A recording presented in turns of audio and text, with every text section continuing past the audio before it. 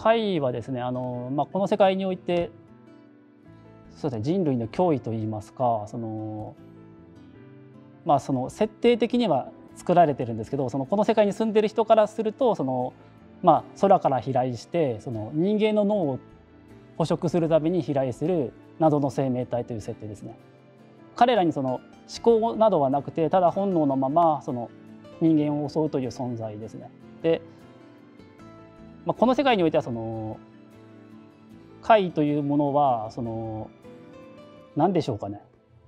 今の日本でいうところの地震みたいな扱いですかね。自然災害みたいな形で断裂の帯という空にある霧状のものから降ってくるんですけど、その霧の動きとかも技術の進歩によってどういうところに怪が今何時頃降ってくるっていうような怪予報なんていう仕組みも確立されてます。100% ではないんですけど、何時何分頃この辺りに怪が降ってくるよっていうことが分かって、そこにいないように人々はしましょうとか、あとは怪討伐軍という主人公のユウトも所属する軍隊がそこに行って怪を討伐するっていう仕組みが確立されているので、人々は怪という存在に怯えながらも、そんなにめったなことではやられないというか、怖いは怖いんだけどすごくビクビクして怯えてるというわけではなくて、怪を怯えながらも普通に暮らしができているっていうのがニューヒング化という世界ですね。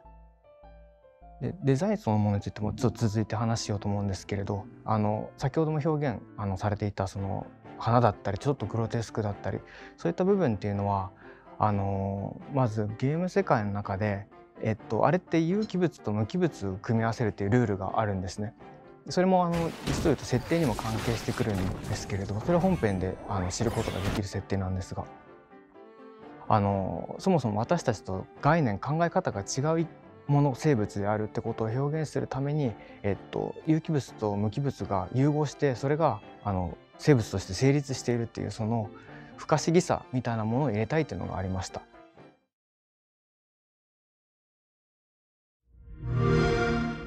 Play it on the all-new Xbox.